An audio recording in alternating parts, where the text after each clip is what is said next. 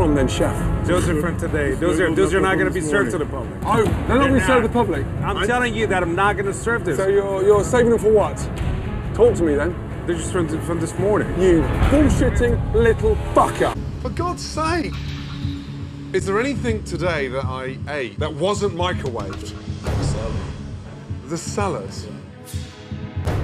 You fucking donut. Of course you don't put a fucking salad. Then it wasn't here. Guys, I'm not laughing. I'm seriously disappointed. What?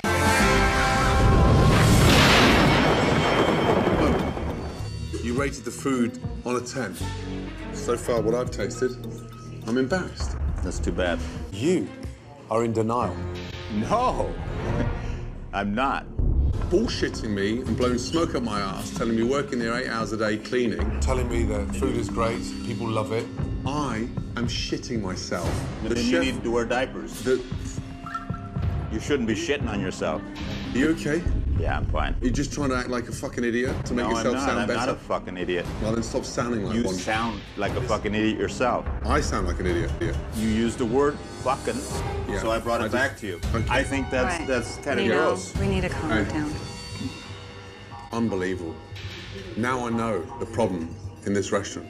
Yeah. I'm staring at it. And I'm staring at it as well.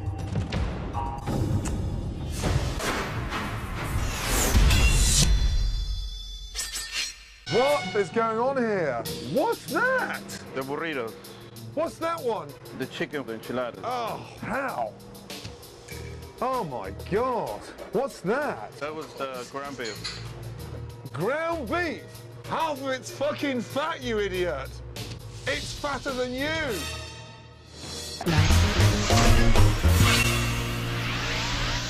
He spends a lot of time sitting down with customers. I mean, not just visiting, promoting the business, sitting down and talking for long periods of time in the middle of lunch. And he's the only restaurant manager I think you'll find anywhere that has lunch at lunchtime. He spends a lot of time in the office watching TV. This is not even true. He's not here at 8 in the morning when I get it. Why would I come here at 8 in the morning? That's a fantasy. I watch TV.